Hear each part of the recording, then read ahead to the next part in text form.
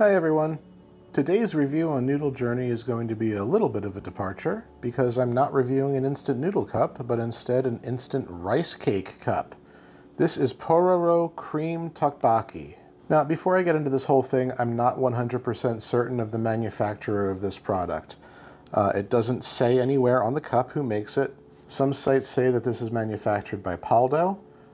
Other sites say it's a company called Mukko, M-U-K-K-O, but I don't know. Realistically, if you want to buy this online, just search for Pororo Tteokbokki and you'll find it easily.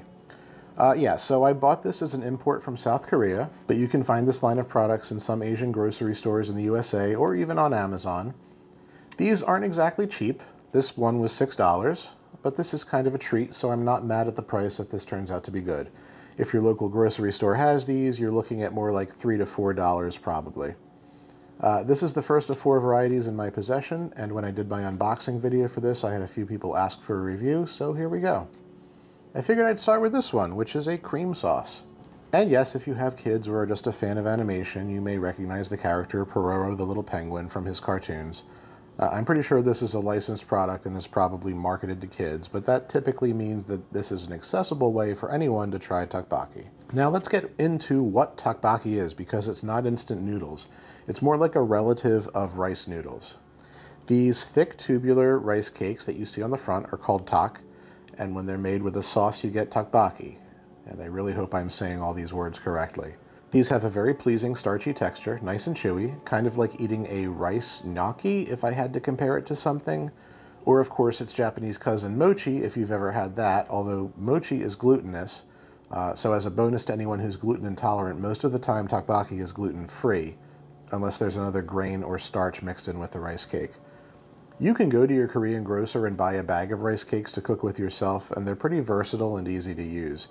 You basically just soak them before you cook them, and then throw them in a stir fry or sauce and let them work their magic. They can be the star of a recipe or a textural supplement. And let me be clear, they don't really taste like much. Kind of like when you cook with tofu, it's all about the texture and the absorption of flavors. I've cooked tteokbokki before, but I've never had it in an instant cup, so I'm really looking forward to trying this. So let's check out the sodium content and the ingredients.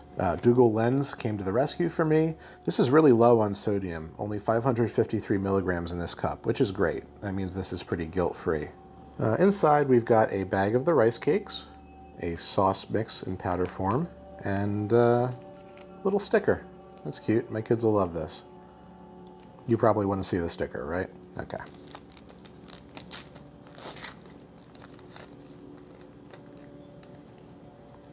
There we go. It's this cute little penguin in a purple parka. Very adorable.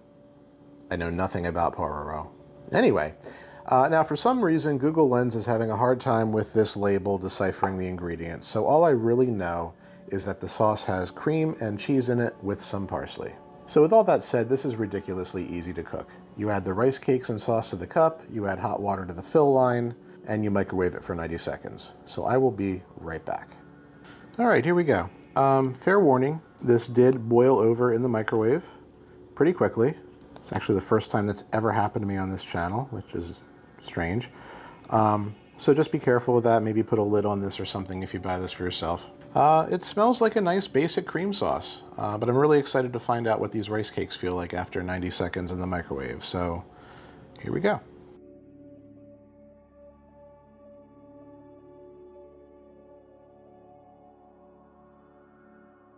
Oh, that's neat. All right, so instead of noodle texture, let's talk rice cake texture. I think this is pretty indistinguishable from a rice cake I've cooked out of a bag from my Asian market. So it's a nice, chewy chunk of starchy goodness. I'm really surprised that this great texture came from a microwave and not like a long simmer on the stovetop. Now, I haven't eaten other instant tteokbokki before, so the only basis for comparison I have is with what I've cooked myself. But these are exactly the way I like them, perfectly al dente, nice and chewy. I have no problem saying that this is a 10 out of 10 for rice cake texture. As far as spice level, this is a nice spice-free sauce. There's no sneaky chili pepper hiding in here, although I think chili pepper would go very well in this. A little sprinkle of something red, but 0 out of 10 for spiciness. And now for the overall flavor and score. Yeah, this is extremely basic, but it's very comforting. As far as I can tell, this is real cream and cheese in here. and nothing is really striking me as artificial tasting. The sauce is decently thick and is clinging to the rice cakes really well. The little green bits of parsley in here are a nice herby taste, and I'm pretty sure I'm detecting some onion and possibly chives. I think I could maybe use like the slightest hit of salt or MSG because it's a little bit on the tame side as far as sodium goes.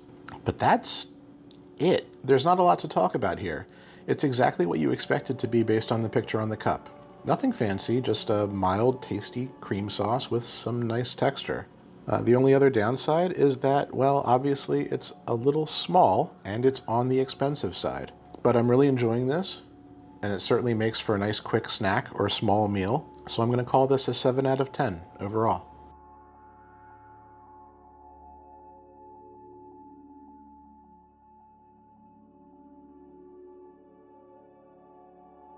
If you've never tried tteokbokki before, I can't imagine a safer, more basic way to try it than with this instant version in a cream sauce. The texture of the cake might not be for everyone, but I absolutely recommend you try it at least once to see what you think. I think tteokbokki is great.